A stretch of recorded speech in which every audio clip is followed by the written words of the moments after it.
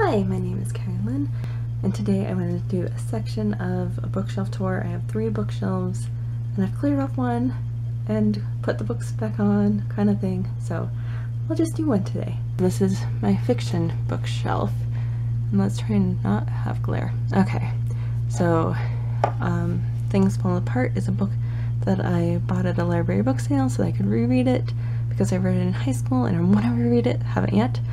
The Absolutely True Diary of a Part-Time Indian is another book that I bought to reread. Haven't reread it, but really enjoyed it the first time.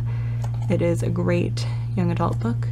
Pride and Prejudice and Zombies is Pride and Prejudice, but with zombies, and very fun book. Longbourn is another Pride and Prejudice retelling, but from the servant's perspective. The Ancient One, it was my favorite book for a long time in junior high. I want to reread it again, see how my opinion has changed. Close Your Eyes, Hold Hands is, I guess, post-apocalyptic. Fahrenheit 451, a classic. Red Rising, Golden Sun, and I do have Morningstar. I just finished reading it, so I haven't put it on this bookshelf yet.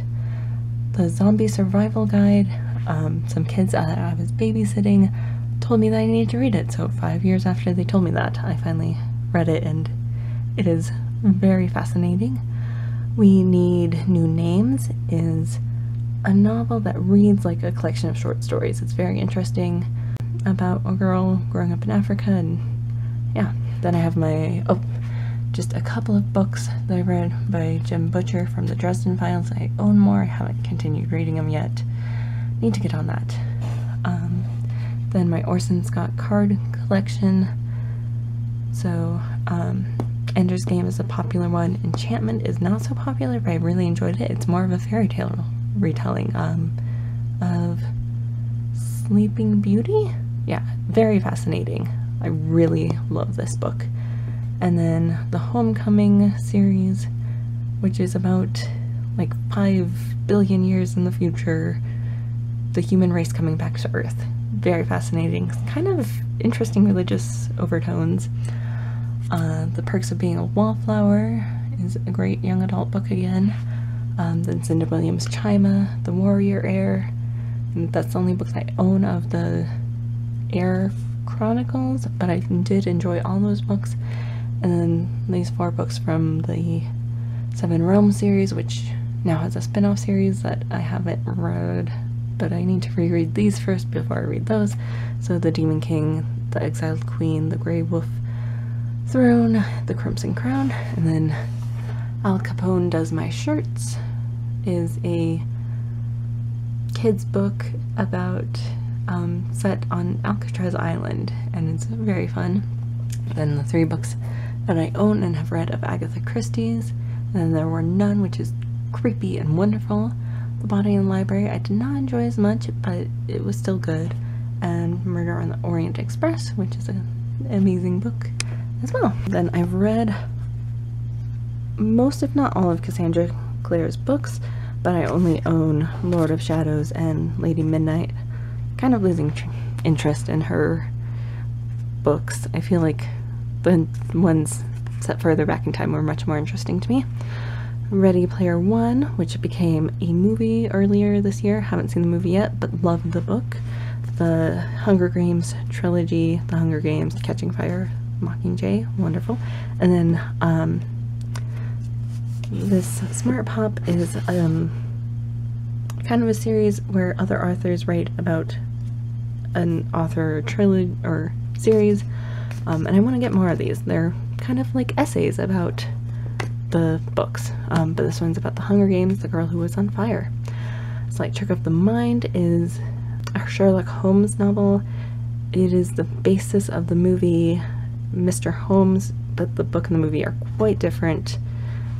Very interestingly different. The Bartender's Tale, a little bit in history again, very interesting. The Roundhouse is a very sad, very funny book. Teenage boys and all teenage boy discussions, which is amazing, written by a woman, but it definitely feels like a reading teenage boy things. Libra is a kind of conspiracy theory novel about the assassination of JFK. All the Light We Cannot See, novel set in World War II. Oh Play That Thing is another historic novel. It's the second book in the series. I never read the first book. I want to try and pick that one up. I think it's called A Star Called Henry. But Oh Play That Thing has Louis Armstrong in it. And written by an Irish immigrant kind of perspective. If I Stay was a big YA book, movie based on it again. The Corrections is a very depressing book about a family. Yeah, very weird. American Gods by Neil Gaiman, really great book. Haven't seen any of the TV series yet. Fragile Things is a collection of short stories and fictions by Neil Gaiman, very fun again. Graveyard Book, really good, makes me want to read The Jungle Book. Norse mythology is a very great start to Norse mythology because good source for the true stories of these gods. The Fault in Our Stars and Paper Towns by John Green. Water for Elephants. I don't know if I've seen the movie, but I have read the book and it was pretty good. A Little Something Different is a great light book. It's new adult, college age love story, but it's written from different perspectives, none of which are the two people falling in love, just everybody around them. And a squirrel. 1,000 Splendid Suns and The Kite Runner by Husseini. Really great books about Afghanistan. Very depressing, but important to understand that culture. And down here, The Healer's Keep, which is the second book in a series. I've read all three. They're all three great. I think I like the first one better, The Seer and the Sword. The Eyes Were Watching God is one of my favorite books ever. It is so beautifully written. Lumine, I haven't continued the series, but I do own them, so I'm hoping to get to that soon. The Historian is kind of historical, but kind of Dracula related. The Devil in the White City is a novelized non-fiction about the Chicago World's Fair. All 7 books in the Chronicles of Narnia. Amazing. Screwtape Letters is very good, very interesting, reading from a devil's perspective. We Were All Liars was a YA that was super popular a couple of years ago, maybe. Really interesting. The Giver, I think I've got to reread, haven't gotten around to it. Watched the movie, thought it was nothing like the book, but I haven't read the book in a while, so need to reread the book. Throne of Glass, I'm not convinced I'm ever going to continue the series. Sold is a book about human trafficking, sex slavery, so very interesting, super sad, but very short and very well-written book. A Hall of Keys and No Doors is somewhat fantasy, somewhat, I don't know, it's super interesting. Yeah, I don't know how to describe it, but I've really enjoyed reading it. When Dimple Met Rishi is a contemporary YA, very cute. She has a new book out, which I need to read. And then the Lunar Chronicles, a whole bunch of Lunar Chronicles, which I love this series. And The Renegades, also by Marissa Meyer, is really great. Beloved by Toni Morrison. This book, I just couldn't read for like a week after finishing it. I just couldn't handle. It's just such a powerful book. So powerful. I'll Give You the Sun is a YA book. Pretty good. And Romeo and or Juliet is the only choose your own adventure book that I've ever read, but it's super funny, super great. I want to read more of it. Yeah, great, light, funny read. The Time Traveler's Wife. I haven't seen the movie, but there is a movie. And the book is really good. A lot of deep questions for also being a kind of fast, light read. Oh, time travel. It's always complicated. No No Boy is after, must have been World War II, kind of about the concentration camps in the US, or whatever you want to call those camps. But it's after the release, and just, yeah, it's a complicated book. Lots to think about with that one. Wonder is a kid's book, middle grade, whatever. Very great. There was a movie. I haven't seen the movie, but the book is great. A lot of different perspectives, which I didn't think was going to happen, but really great. State of Wonder is an interesting book. The ending was very weird. The whole story was a bit weird and not very accurate, but can't go too scientific with novels. They're always going to disappoint in the scientific field, I feel like. But yeah, definitely interesting. Lots to think about with that one as well. This is in weird order. It's supposed to be Eragon, eldest, Brisingr, inheritance. But anyway, the inheritance cycle, which is about dragons. The first book I really loved, and then they just kind of all went downhill, and yeah. Then Kiss of Deception and Heart of Betrayal are 2 books in a trilogy. I have the 3rd book. I need to reread these 2, then read the 3rd one so I can finish it. But they are pretty interesting. 3 different perspectives, at least in the first book. Yeah, but fantasy. And then all of my Rick Riordan books. Redeeming Love is historical fiction. So the author, Francine Rivers, had been writing romance novels, but then she became a Christian, and she's written a couple of Christian books since then, including Redeeming Love. So it's a romance novel, but it's not what you'd expect from a romance novel, I guess. Kindred Spirits is a novella, kind of to do with Star Wars and nerdiness, and very cute. All of Rainbow Rowell's books are cute. Fangirl is another cute book by Rainbow Rowell, a new adult college-age book. Harry Potter and the Cursed Child, the play that came out 2 years-ish ago. The Winter's Curse is a fantasy, the first book of a fantasy series. I haven't picked up the other 2, I think there are, but maybe one day.